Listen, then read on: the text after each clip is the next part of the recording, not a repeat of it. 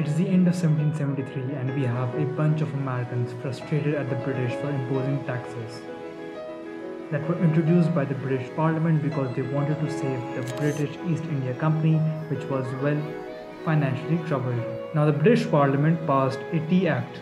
in 1773, which basically gave the East India Company a monopoly over all the tea exported to the British colonies. But what the tea also allowed them to do was to sell the tea duty free, making it cheaper than the other company. This angered the American colonists and made them boycott the tea,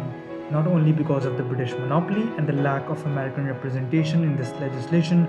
but also to protect their tea smuggling operations with the Dutch, which was essentially why the company was bankrupting with all the surplus tea now. So on the 9th of December 16th,